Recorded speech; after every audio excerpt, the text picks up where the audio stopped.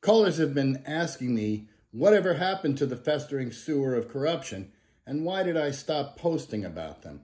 And the reason is this court has completely changed and turned around since January. And as one of my colleagues likes to say, it went from the gulag to Disneyland. Here's why. The old county executive, the Democrat Steve Bellone, was term limited. He could not run again.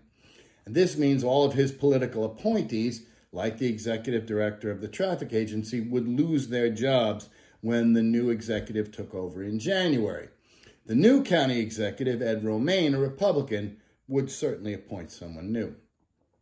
Under Bellone, the Suffolk County Traffic and Parking Violations Agency was run as a criminal enterprise from 2013 until 2023. But in its final years, every government official on Long Island found out about this through the TikTok videos that we've posted here. They were exposed. So thank you for your support. Your support for this channel brought about the change that was desperately needed here on Long Island.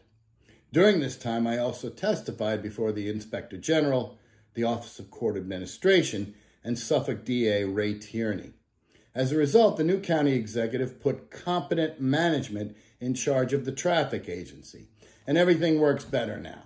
Lawyers and defendants are being treated much better. The difference is night and day. So there's really nothing to complain about except New York City, where your average speeding ticket can take anywhere from 2 to 5 years to fight, but that's another video. Before we move on, it's important to remember that nobody was ever prosecuted, convicted, or punished for the 10 years of corruption, influence peddling, and running this courthouse like a mafia strip club. Why? Well, each party loyalist blames the other side, but the truth is more subtle. Neither party wants the truth to come out because it's bad for business.